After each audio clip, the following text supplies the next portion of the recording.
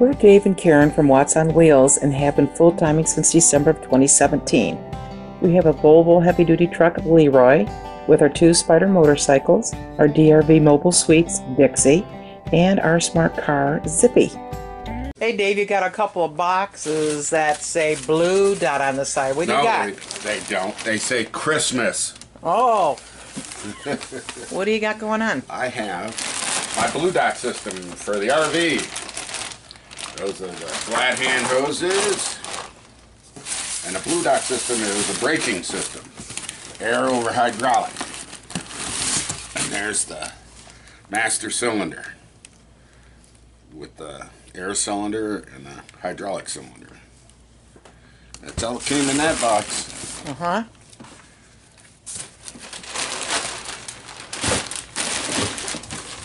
And then here's all the other toys. Another big Christmas box that says Christmas.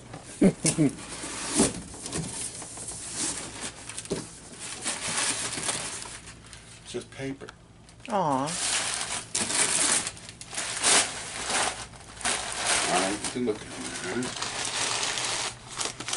See all the parts and pieces and valves and air lines that you need to install the BluDot system.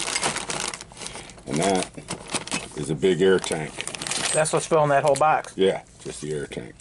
There's all the valves and what have you. And you're installing this yourself, huh? Gonna give it a shot. You ever done it before? No. A lot of things I haven't done before. And why are you doing this? Got nothing else to do. Okay. Because the electric brakes in the trailer just don't seem to work well enough. What do you mean you don't feel like they stop? Well, they come on too late because it takes time for them to spool up and all that, and they just don't apply enough pressure, or they Stop crinkling. can't apply enough pressure. So the BluDot system is much more reliable. There's no connections to go bad. Well, there are connections, but not as many electrical connections. There's none electrical connections. So how does it work? By air pressure from the truck, from the rig. It's air brakes. So you have to have a big rig to do this? Yeah. Oh, okay. You can't do this on like a dually or something? Not unless you have air brakes put into it. Oh, okay. But So currently your brakes are electric on the RV, RV, yeah. and you want them to be air. Yep. I want them to be air over hydraulic. Right now they're just electric over hydraulic. Because when I step on the pedal in the truck, I know I'm getting air out. So it works better in tandem too. Is it like a safety thing that you're doing it? Yeah. Safety. Okay. For safety. For your safety. Oh. Not mine. Oh. Oh. Oh. Oh. What did this bad boy cost you? It was like $530. How long do you think it's going to take to put it in? Forever. I don't know. Never done one. Okay. How do you know how to do it? It's got a pretty picture. I saw the pretty picture somewhere. Ugh. It's all you need to know. Uh-huh. You skip past all this reading stuff. And you go to the pretty pictures? Right there. Pretty picture. Oh, boy. That's how it goes. Hi, Dave. Hi. So, you've been working on the BluDot system. What have you done so far? Well, I made this plate that goes over those holes, and that's where the hoses hook up, For the air. the glad hand hoses, Why are there a blue and a red? because one's supply and one's control. Oh. This is the actual brake line when you step on the pedal, and this is the emergency. Okay, and so this is the front where the generator used to be. You added batteries, and looks like you added a shelf in here. I riveted some brackets on there. Uh-huh. And as you can tell, I riveted them from the inside of the coach out, so it's nice and flush in there. There's nothing sticking out on the inside for putting stuff in there, it won't get hung up on anything. Okay. Those are the rivets for the shelf. Right. Oh, okay, so you want to make sure they stay flat, so you did from the Nice side. and flush, so you're not hooking up anything, you know, dragging on anything when you load it up.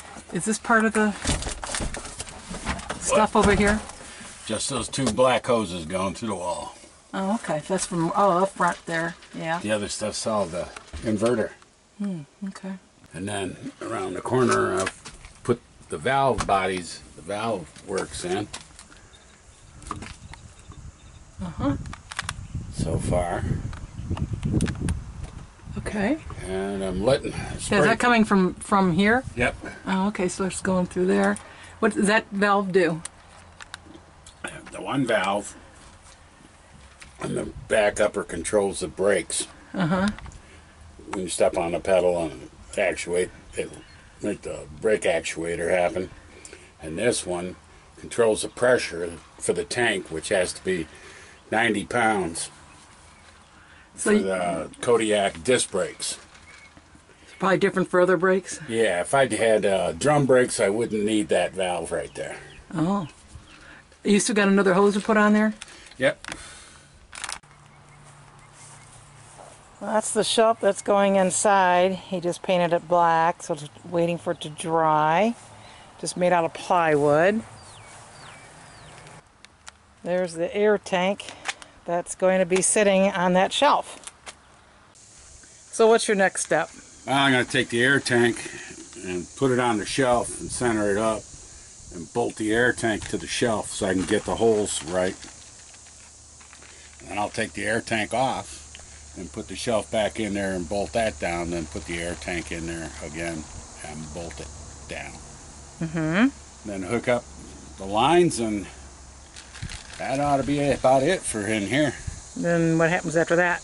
I have to put the brake actuator in, or the master cylinder. Where does that go? That goes inside the coach behind the gray doors. Okay, down in the basement area. Yeah. And then how do you run lines to the brakes? I just run one of those like black airline back to the actuator Where's the actuator live? behind the gray doors. Oh. The master cylinder. Oh.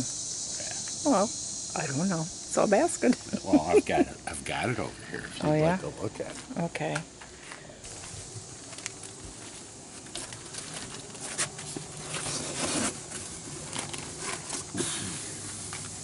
And that's going to, you have space for that behind the gray doors? The gray doors, I better. Are you talking about right here? Yeah. You slide this? Okay, where's it going to sit? Right here. It's going to replace this thing. Got enough room in there? I'll make room. Wow. We don't use this anymore. What is that? That's the old inverter for the refrigerator. Oh. And we don't use that anymore. We have the big inverter. So between this and this, I should be able to get it in right there. So I noticed the hole in the bottom of your shelf. What's that for? That's for this drain tank, or drain valve, to drain the moisture out of the tank, because the tank's going to sit like this.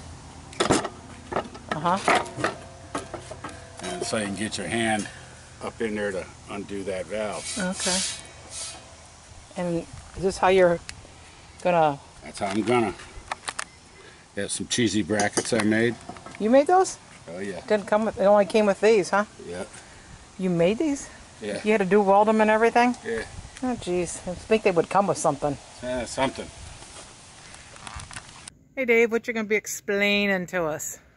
The installation of a BluDot braking system, Okay. which is air over hydraulics. So you used to have hydraulics? I used to have electric over hydraulics. Okay. And what kind of brakes do you have? I have Kodiak 8,000 pound axle disc brakes. Okay. Am I going to follow you here? Yeah, you don't follow me. This is where I put it all. I used to have a generator in here, and I took the generator out and put a inverter battery bank in. And up here is what you see is the BluDot system. Right here. And I put this little shelf in to set the air tank, to bolt the air tank to it. I see you bolted it on both ends, huh? Right. Okay. And then I also bored 2 holes through the front of the coach here so I could run my glad hand airlines into the coach. And I ran those in, and they come out right here and here. They just, on the other side of this wall, just come up and come out. And then I put them into the valve. Let me come. And then I installed the valve up here, but I got that bolted to the top of here. What did you have to buy separately? I had to buy this valve separately. Oh, that valve. Okay, that other one came with it. The other one comes with the kit. Okay, gotcha. This valve drops the air pressure down to 90 pounds or so for the Kodiak disc brakes. If you have drum brakes, you don't need this valve. Oh, okay. So I put that in. The air comes in here, fills the tank. That tank is for the breakaway emergency brakes. So if one of these lines ever breaks, or the trailer comes detached from the tow vehicle and snaps one of these lines, the brakes automatically come on. Okay, so you don't have that little wire attached to the hitch anymore. No, I don't. Okay. No. And then it goes through this valve, which is your braking valve. Well, that is, but it powers this valve. And then this line here is what actually goes back to the brake canister, and it's hooked to the master cylinder, which pushes the hydraulic fluid into the calipers on the brakes. So you're telling me that tank is strictly for emergency? More or less. Yep. And otherwise it's getting air From the truck. from the truck. When the brakes are applied, the air comes down this blue line Okay. right here. Uh-huh. And this charges the tank, the red line, Uh-huh. for emergencies. Oh. So if either one of those breaks off, then that tank will take over, That apply tank- air automatically to stop your RV from rolling away. Yep. Okay. And then the other half of it, which is in here. Was that difficult putting all that together? Oh, No? incredibly easy. How long did the whole thing take you? It took me 2 days just because of the location. I had to drive out there, and of course when you drive out there you don't have all your tools. Uh-huh. So I ran an air line from the valve up there in the brake, the tank, and here it is. Comes all the way back into the basement area here, or behind the gray doors. And here sits the brake can, right here, the air can for the brakes. And all that is a big diaphragm with a steel rod in it, more or less. You step on the brakes, it drives the steel rod into the master cylinder, which is right there, and applies the brakes. Pushes the brake fluid in, applies the brakes. So you just clamp that down there. Did you take something out of there? There was an electric brake system in here. I took that out. So you just took the brake lines that went to that and attached it to this one. Right. Okay. So that's it. That was it, huh? That's how it works. So what are glad hands? Glad hands are the air hookups for the braking system. So only big rigs are going to have this. You're not doing this on a regular pickup truck or a You have to have air brakes to start. Okay, so like a big truck like ours. Yeah. And why would you go through all this to swap all that out for a BluDot system? It's more responsive. When you step on the brake pedal, boom, the brakes are on. And it's more limited. I mean, it's metered out better. For when you're stepping on the brakes, there's more. The harder you push, the more braking power you have in the coach, and there's less chance of failure. With the electric over hydraulics, you got all sorts of electrical connections and stuff, and we've had nothing but problems with them. So does this keep you from having to use a jackalope for your brakes? No jackalope, no nothing anymore. So Dave, what did this cost you? Altogether, about $650, $700, somewhere in there. Can you feel the difference driving with the BluDot versus your old system? Big time. What's the difference in the feel? You don't have the surge when you hit the brakes. You don't have that momentary delay where you have all the weight of the coach coming behind you before the brakes come on. The minute you hit your brakes, those brakes are on, so you stop evenly. So the pressure to those brakes are equal to the pressure of your foot on the brake pedal. Exactly. And it wasn't like that before? No. There was always a little time delay. Okay. You don't have that little bump behind you. So Dave, you think you can put this BluDot in yourself?